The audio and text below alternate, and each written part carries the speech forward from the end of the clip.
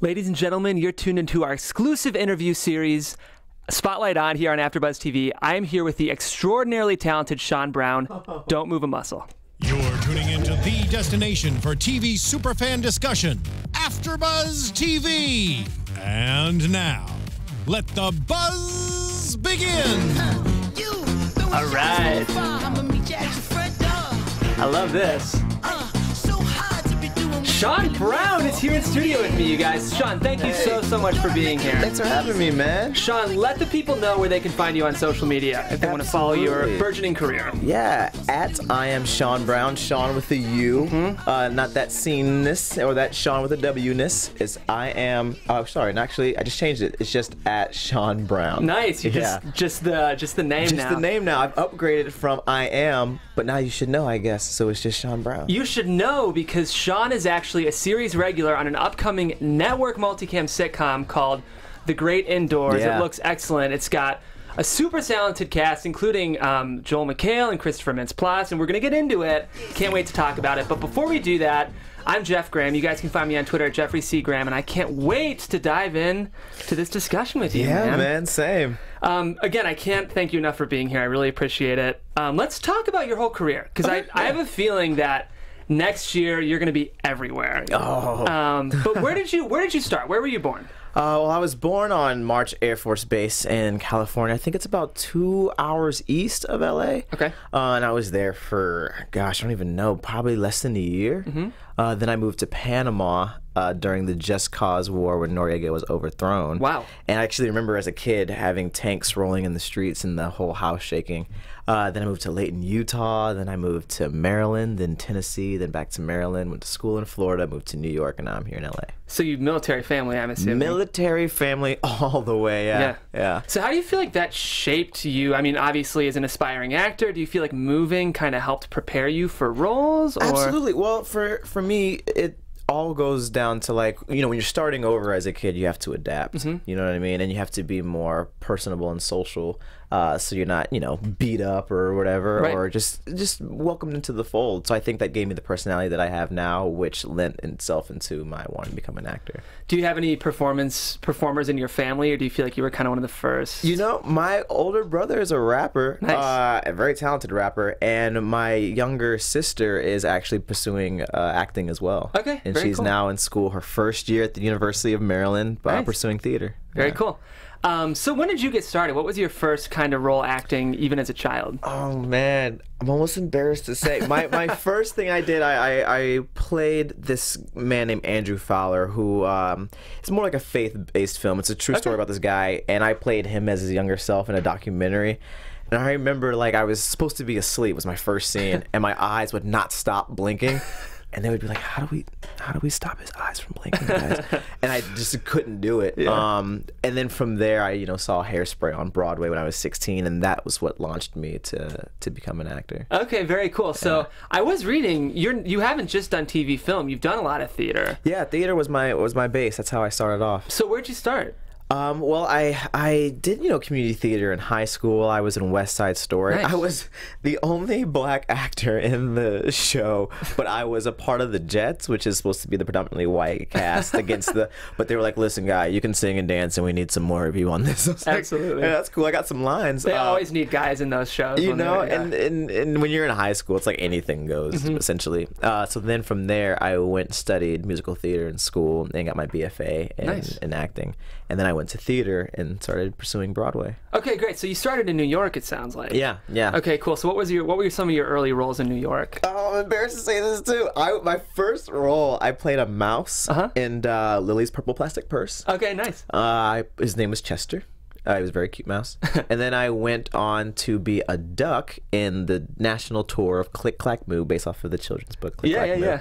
And then from there, I did a tour of DreamWorks Madagascar, and I was the understudy for all the roles, male, female. The swing, is that what they call it? Yeah, I was the swing. Okay, look at you with your lingo. You know. A lot of people don't know this, but I spent 6 months performing as a cruise ship vocalist, actually. So yeah, it was a fun gig. That's a hard gig, actually. You know, we got lucky. I was actually in a quartet. There were 4 of us. Oh, nice. Oh, okay. I'm not much of a soloist. I was in an a cappella ensemble in college, and then we kind of launched our own little gig. But you stayed on the bass, on the boob. Oh no, I'm flattered you think I was a bass. I'm like a textbook tenor too, so I can sing like only 8 notes total. You know what I mean? Because I don't have the high range that a T1 has, but I don't have the low range that a bass has. But the 8 notes that I can sing like super well. So. Oh, that's good, dude. I believe you. Yeah, man. It was fun. It was cool. But this is about you. This isn't about me. No, it's about you. I want to hear more about. No, but seriously, so I was on tour, and the tour didn't go well. We kind of bombed. This is Madagascar. It's Madagascar. Okay. Yeah, and Jeffrey Katzenberg came to tell us, "Hey guys, we're closing you down." Oh no. And then from there, actually, as soon as he told me the news, I went to my dressing room, opened my laptop, and bought a one-way ticket to LA. Good for you, left, man. 2 weeks later. Yeah. Okay, cool. So that sounds like that was kind of your step into the world of TV film. What do you feel like was the biggest adjustment as a theater actor in New York, transitioning to kind of an aspiring TV film career in LA? For me, theater, you're playing to the back of the house. It's very physical. It's very over the top because you want everyone, even the ones in the very, very far back, to know what you're, experiencing. But for TV, like that close-up, it's so simple, and adjusting to that was so difficult. But I guess it worked out. I guess I adjusted because I'm on this amazing show with this amazing cast. Yeah, and it is interesting because it's a multicam, and we're going to get into it. But there is an element of theatricality to a multicam. Absolutely. It's not. It's a single cam. It is a lot of the kind of close-ups and subtlety. But I think we can talk about it in a little bit. But I think with a multicam, there is kind of an element of being on stage. Yeah, absolutely. Which I'm sure is fun for you to kind of return to. So what were some of your early? What do you feel like was your first kind of like? Okay, I'm in LA. I'm kind of making it. Do you feel like you had a moment? Any specific shows? I'm kind of making it. Or were you making your own work? Because a lot of actors in LA nowadays are creating their own stuff, and that's kind of how they... That stuff is really important. I never did that. But I still actually have the passion to want to write and direct my own shorts and eventually features and have my own production company. But no, I started off, man, I was doing commercials. I was a commercials guy. Nice. My big one that was like, okay, I'm in here now, was a Super Bowl commercial for Samsung. Okay. And from there, when I had my big theatrical acting break, I think is when I booked Newsroom as a recurring, and that's when I quit my job. I actually on the floor yelled out, "I quit," when I found out, and I walked out the door. It's very dramatic. You're like, if this is gonna be a moment, I'm gonna make it a TV moment, man. I'm gonna quit my job. I hated that job. The job actually, the restaurant closed. It just closed down after you left because they couldn't handle it. No, it's funny. They told us they were closing on Monday. It was Friday, and I was like, oh my god, what am I gonna do? And then my agent called me and was like, you booked Newsroom as a recurring character. And that's when I, after having cried in the back room, came out and was like, hey guys, I quit. And then I walked out. I love it. Yeah, it was amazing. So I should have done a little more research, but was this season 1 of Newsroom, or had the show been on for a little bit? It was season 2. Okay, cool. It was when, I don't know if you guys watch Newsroom, but it was when the Mitt Romney campaign trail was being followed in the opening. I was part of the young journalists who were covering the campaign trail. So did you ever get to work with Aaron Sorkin on the show? I did. He worked, I want to hear about it. I'm a huge Aaron Sorkin fan. He was amazing. He worked really closely with us. And, the one thing that was kind of intimidating, besides all the, Oscars and Emmys and all that stuff, but he really knew what he wanted. We had a director, but he was there to be like, hey, you keep saying the and it's a. Wow. Yeah, he was really, really specific. But he was nice. He got us all Valentine's Day gifts. Granted, they were from Crafty and they were just lollipops. But he was a really, really nice guy. And that's what I've heard. He was really hands-on and very sweet. Not at all like the, big, powerful writer that he is. Right. Yeah. Very cool. Yeah, it's from what I've heard of Aaron Sorkin, very friendly, very warm, but definitely knows what he wants. Absolutely. He writes in a cadence because he comes from musical theater and theater background also, so he knows how he wants a line to sound. Yeah, absolutely. That is interesting as a theater actor too. In general, although it is single cam work, I do think there's an element of theatricality to Aaron Sorkin's stuff as well. Absolutely. Yeah, he's definitely knows how to write. Yeah. I mean, he's doing all right. He's doing okay. He's doing all right. Yeah, I will say, I think 2 years ago, I guess a year ago now, Steve Jobs was definitely one of my favorite movies that came out that year. Fassbender's performance. The dialogue in that was insane. It's insane. It just keeps Yeah. Yeah, he's one of the best for sure. For sure. So what do you feel like was a big lesson that you learned on the newsroom? Because that was kind of your first big kind of recurring. Yeah. What do you feel like you took away from that experience? Honestly, being like a good person and being the best actor you can be will get you far. Everyone on that set, granted, it was a new show, so no one was had the time to be jaded and be like, oh, we're doing this again. But Right. everyone was so great to work with. There was no diva, there was no ego. Everyone was like on the same level. I talked to Jeff Daniels and he talked to me like I was his peer, which was insane. Yeah. But that was for me like that. Watching them all be really cool with each other, really cool with us, who were just, the lowly guest stars, you know what I mean? They could have been like, oh, we're not going to really get to know you, but they really wanted to, which was amazing. Yeah, I'm glad to hear that. I like Jack Daniels a lot, so I'm glad to hear he's a That cool man guy is in real life. Incredible. So you mentioned that another experience you loved was your appearance on Grimm. Here at the network at AfterBuzz TV, our Grimm After Show is one of our most popular. So I bet some of these, people love our reviews that we cover here. So I'm sure some of the listeners will be familiar. Do you want to talk a little bit about your experience on I would Grimm? love to. Grimm was an amazing experience. That we shot in Portland, which is where it's filmed. And first of all, that city is incredible. The food, A lot of coffee. The coffee. I'm not a coffee drinker, but I became one because they were like, go to Stumptown. I was like, oh, all right, we'll go to the Stumptown. And it was insane. You know that all the food is organic and grass-fed, so it's all free range. And they let you know that too. And they said like, this is organic. Yeah. But it was crazy too because the hotel I stayed at, the chef was on one of those competition restaurant shows like Top Chef or something like that. So they were featuring his food while I was there, and it was insane. But Grimm, the episode was where we're these kind of like ghost-seeking team of young youth people, and our buddy is electrocuted by this what are they called, those monsters? Like what kind of monster? The ones that change faces and they become the animal faces. Oh, like a I'm such a bad. I don't remember either. But whatever that. Tell us in the comments, those who are tuning in. Yeah, what is the name of the animal that we're forgetting? And then like he shocks him, but it's tied in because we think it's a ghost, but we didn't see what it was. So it's us trying to find the answers as to how he passed. Nice. And it was a really, really dramatic episode, and we shot in this creepy, creepy house because it was like, supposed to be a haunted house. Yeah. And it was phenomenal. It was one of the best experiences I've ever had. I'm sure. I feel like as an actor, it's got to be so fun to get that first kind of fantasy, otherworldly kind of experience. Absolutely. I know a lot of actors say it's really fun to do those kind of roles. And I love horror films, so it felt like this like sci-fi horror film thing we were doing, and it was so cool. Very cool. Yeah. Of course, those were some of your early roles, but you have booked a series regular on a network sitcom. That's real. I know. Can I hear a little bit about the casting process, the development? I want to hear the full. Yeah. Well.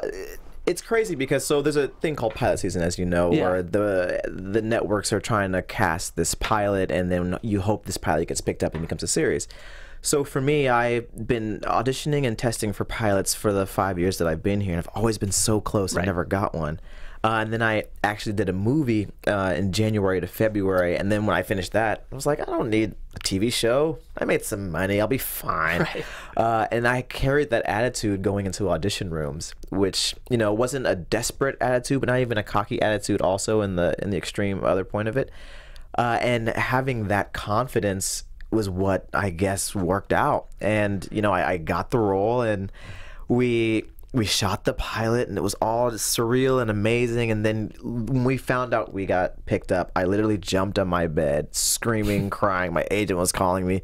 It was like the biggest Christmas gift you can ever open. I'm sure. It's interesting. You mentioned that you feel like you were able to really exude a confidence in the casting room once you kind of let go a little bit. Yeah. And a lot of our listeners are aspiring actors and writers, and I feel like I've heard that casting directors can kind of tell if you're kind of green if you sort of have that. Yeah. So is that, do you think, advice that you would give to... Absolutely. And it's so easier said than done because you want to impress them. You want to be their friend. You want to show them, like, I'm really good. I have all these choices. I'm the perfect guy for this. But that desperation, that greenness, that goo is what I was told when studying. That kind of freaks them out a little bit. They go, how are you going to be on set? Are you going to be, talking to the producers too much? You're going to be annoying the stars too much? And for me, being like, whatever, I had fun. I ad-libbed a lot. And, the executive producer called me after I accepted the role. Like I was going to turn it down. But Thank you. Shaun McHale, who's that? Good. Who? Joe? Christopher Mintz-Plasse, Stephen Fry? Yeah. and he was like, look, you came in with stuff that we didn't even imagine for this character, and it inspired us to write more. Great. And that was a huge testament to, yeah, you know, Bryan Cranston said the role that's meant for you is meant for you. You know what I mean? And all the other roles that I mean, I've got close to so many big roles that would have been life-changing, but they weren't meant for me. Yeah, I listened to a great interview. Do you listen to any podcasts? Are you much of I don't, but I want to start doing that because I have a buddy who runs a podcast too. Yeah, there's Mark Maron's got a great podcast called WTF. It's an interview series, kind of like this one. And he had actually Vince Gilligan on, speaking of Bryan Cranston, who created Breaking Bad. And he said that, like, you know, the advice I would give to actors is just keep going, because he, of course, Aaron Paul as Jesse Pinkman is amazing in that show. Yeah. But Vince Gilligan said that he didn't even need to audition. It was like literally he walked in the door and he was like, that's Jesse. Wow. And like it's that moment when like he saw 200 amazingly talented Jesse Pinkmans, maybe even equally talented, but they just weren't the role, you know? So did you see his test for that on YouTube? I haven't seen it, no. It's amazing. He messes up. Does he? Yeah, and he's like, I'm sorry, can we go back? And it's cool too, because when you, as an actor, when you're in that situation where all the executives are watching and they're on their then Blackberries, you know, when you mess up, you're like, crap, it's over. There it is. It's done. You know what I mean? But no, they totally let him restart and do it again, because I'm sure they were like, this is the guy, so we'll give him a break. Yeah, and I've heard that Vince Gilligan is just unnecessarily kind. As someone who's created like the darkest show on TV, he's just like got the biggest heart. That's awesome. Cool. So you shot the pilot. I'm sure you've got to go through the upfronts. You're just waiting. Then I'm sure you found out you got that series order and you were just so excited. It was crazy. We were like, me and the cast, we were all texting each other like every day to be like, have you heard anything? Have you heard any gossip? Because, you know, on Variety or Deadline or Hollywood Reporter, they would talk about like, you know, we're hearing good things about this show. We're not hearing good things about this one. This one seems like a favorite. Right. So we were following that, and we weren't hearing anything about our show until like the week before we found out. They were like, this looks strong. And we were like, oh my God, this is happening. This is happening. And I remember I got up out of bed, I walked into the kitchen, I was refreshing Deadline, and then I refreshed and it said 3 new comedy series picked up: Joel McHale's Great Indoors, Kevin James, Kevin Conway, and Matt LeBlanc's Man with a Plan. And I looked at it for a second. I was like, no, this isn't real. And then my phone rang, and then it was my agent. And then that's when I just ran and started jumping on the bed, and it was insane. CBS is a good multicam network too. You think Big Bang, you think How I Met Your Mother. I think it's a good place to be for a multicam. I mean, I'm not complaining. Hopefully, yeah. It's been great, and they treat us so well, and they really allow us to, you know, have a say in what we're saying, which is fantastic. When you work with someone like Aaron Sorkin, an amazing writer, you know, his word is law, like in theater. But in this, the writers and the creators, they're all like, you know, whatever you feel more comfortable saying, like if you feel like you would say it like this, let us know. And they're really receptive to that, which has been fantastic. Yeah, how's set? How many have you guys shot so far? I know it hasn't on our premiered yet. 8th episode right now. Okay, so you guys, and you feel like audiences are liking it, and it's been fun. Audiences have been insane. It's so, because for me, you know, being a millennial, I've never been into watching sitcoms. But this show, I read the script and I was like, oh my God, this is really, really funny. And then watching the pilot, you know, every other day that I do watch it, it's really, really funny. So I'm like, you know, maybe it's because it's me. I'm in it. Like, I'm just being really nice to myself. But I bring my friends to watch it who are the same. Like, they only watch, you know, the dramas or like the funny, quirky comedies. And I'm like, bro, I love this show. I've had friends come back for just about every episode except for one. Great. Like, I've always had a friend there, and they love it. They eat it up. It's so relatable. It's so now. Yeah, so for our listeners, talk a little bit about the show. What is it? What are we about to see? Joel McHale, he plays this character named Jack Gordon, who's an adventurer reporter who comes back to the magazine that publishes his work because he's, you know, older and tired, and he's had an injury. And he's like, you know what, I'm too old for this. And the magazine that makes publishes his articles is all run by millennials, and it's now folded to become a digital magazine. So the whole relationship is Jack, you know, not being privy to social media, you know, Facebook, technology, how it is now, and us not really understanding what it is to be outside or, you know, be in the outdoors, or not, you know, staying in our phones all the time and having the moment and not so much taking pictures all the time.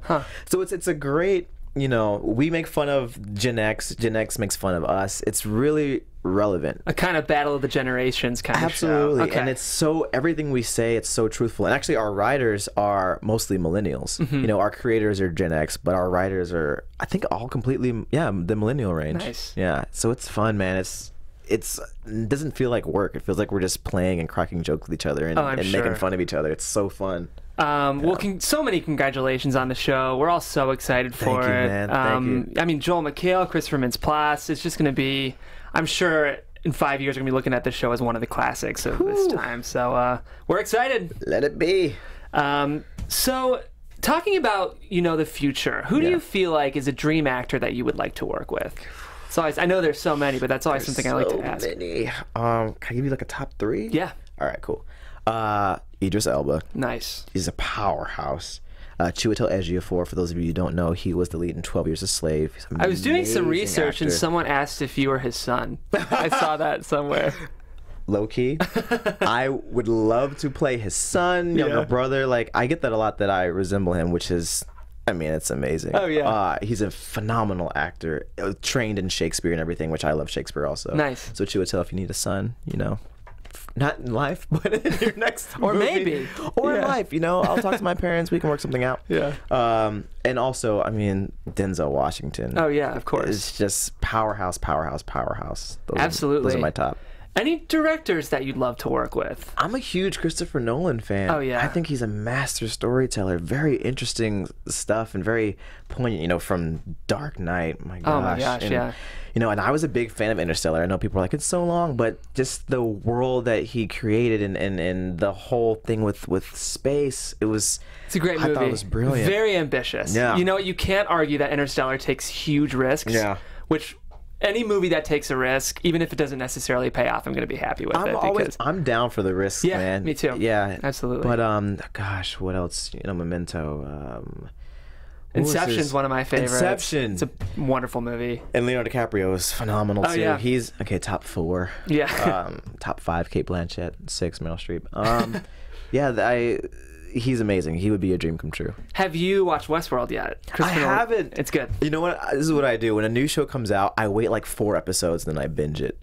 I'll be like, okay, I'll do 4, and then I'll like wait for like 4 more weeks and then I'll binge it, or I'll just won't watch it for the entire season. But then everyone's talking about it, so I have to say goodbye to my friends and stuff. I'll never criticize anyone because I still haven't watched Game of Thrones. So I know. I think I'm the only human being I know in LA. That's an amazing show. And the thing is, I know I would like it. It's a perfect show for my girlfriend and I, but we haven't. And I know that probably we're gonna take 1 week and just watch all of it probably over Christmas. But I will never criticize anyone for not watching a show because I haven't watched Thrones. So I know that's the ultimate Los Angeles sin that I haven't. Absolutely. I wouldn't repeat that to anyone else. I know, yeah. I'll get shamed out of this town. And then anyone whose career, I know you mentioned some great actors earlier, but anyone whose career do you feel like has really influenced you? Will Smith's actually, starting off in a sitcom and then working his way to, the action film realm and then the dramas, I feel like he's a fantastic actor. Pursuit of Happiness is one of my favorite films. When it talks about the human spirit and no matter what anyone says, knowing that you can achieve something great, and him passing it along to his son in that scene is just, it's inspiring. But yeah, the way he orchestrated his career, I would love to model mine after also. Absolutely, man. Well, I think you will. I've got high hopes for you, man, and I really enjoyed our time today. Are we gonna become best friends? I think we are, bro. Absolutely. I think we're best friends. In the meantime, please let everyone know where they can catch The Great Indoors, when it's on, when it's premiering, and what's the time slot, because I'm going to be watching for sure. Oh, thank you. Yeah, It's coming up. October 27th, 8:30 Eastern, 7:30 Central on CBS, right after The Big Bang Theory. I've heard that's a popular show. I don't know. I mean, I've heard a little bit. I heard it smashed a lot of records. I heard it's doing okay. I heard they're getting $1 million an episode. And then anything else in the meantime, besides this show that you want to promote? I mean, I'm sure you're a series regular, your production schedule's swamped, but if you're working on anything else, I'm sure they can follow you on Twitter to catch it. Just follow me at Shaun Brown, and I'm always, talking about, I'm kind of a shameless plugger. That's literally your job. That's our job. I just get really excited because 2 years ago, I wasn't doing this. Right. You know what I mean? You can come catch me at the restaurant. I know, right? I'll get you I'll water. Get you some really great old fashions and some water with a little bit of spritz. But yeah, it's an exciting time, man. Yeah, it's of course really exciting. it is. Yeah, and it's well deserved. Thank you. In the meantime, guys, thank you so much for tuning in. I'm Jeff Graham. I'm your host for today. Had a blast talking to my new friend Shaun Brown. Hey. If you guys want to see me, you can find me on Twitter at Jeffrey C. Graham, where I'm also at AfterBuzz here. I'm covering Donald Glover's Atlanta as well as Kristen Bell's The Good Place on NBC. Nice. And Shaun, of course, you guys can find him on Shaun Brown on Twitter.